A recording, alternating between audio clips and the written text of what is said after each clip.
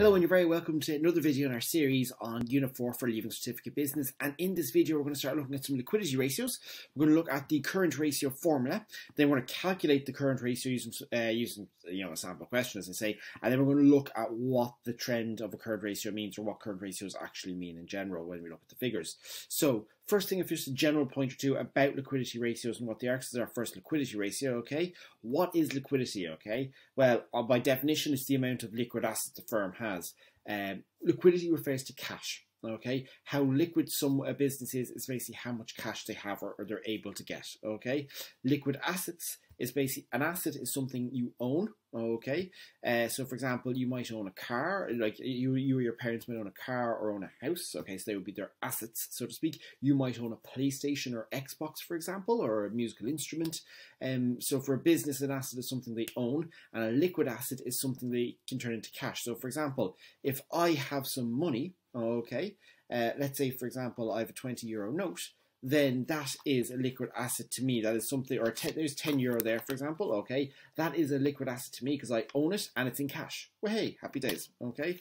So a liquid asset is something you can turn into cash quickly. In other words, things they own that can be used to pay their debts. Okay, the more liquid a company is, the more likely it is to pay its debt. So in other words, the more cash or things that can turn into cash quickly, the more likely it is to be able to pay its debts. The ratios that we look at, our liquidity ratios, look at the ability of the firm to pay its short-term debts. So in other words, how well the business is able to pay what it owes when it has to be paid.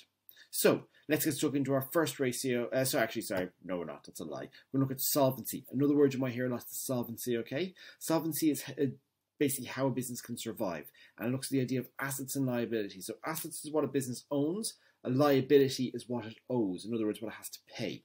So if a business has more assets, so things it owns, or over what it owes over liabilities, then it is solvent, okay? You might have heard a business becoming insolvent, okay? That basically means its liabilities are bigger than its assets, okay? In other words, it owes more money than it's able to pay back with what it owns, basically. Okay, so a high ratio in our liquidity ratios is a good thing, okay, just to be aware of that. If it's too high, then the firm is making inefficient use of resource. So if it's got too much liquid assets, too much cash lying around the place, basically, then it's not making efficient use of resources. In other words, they could invest some of that money to be making even more money for the business. Okay, so just to be aware of those general points. Let's get stuck into the current ratio now, the working capital ratio, and the formula for this is really straightforward. It's our current assets to our current liabilities. Okay, we'll look into what that means later in the video. So let's say in this video our current assets is 660,000, our current liabilities is 260,000. Can you calculate the current ratio for this? So it's literally, this is really a ratio, as I say. So we're putting this into our formula. So 660,000 to 260,000. Now with all our liquidity ratios, all our ratios is something is to 1, okay? So we need to turn that 260,000 into being a 1. How do we do that?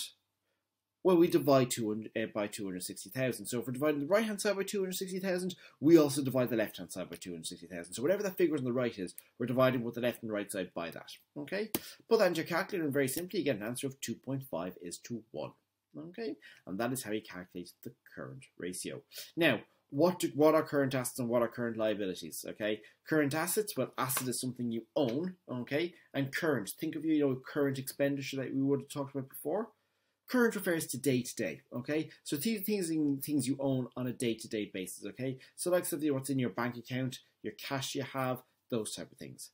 Current liabilities, well, we already know liability is something you owe, something you're liable for. Current, again, is day-to-day. So these are bills you have to pay on a day-to-day basis, okay? So you have to pay for your rent or mortgage regularly, your wages regularly, your light and heat regularly, those type of things. So your day-to-day bills you owe versus the day-to-day money you have, okay? So in this case, let's now look at analysing what this means.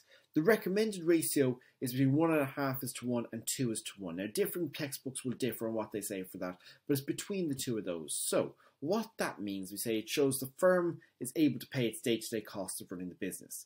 What it means in plain English, for every euro the firm owes, it has X amount of euro in liquid assets to pay it back. So, in the example question there, it was 2.5 to 1. So that means for every euro that firm owed, it had €2.50 in liquid assets, as in things a business owned that was either in cash or easily able to turn to cash to pay it back.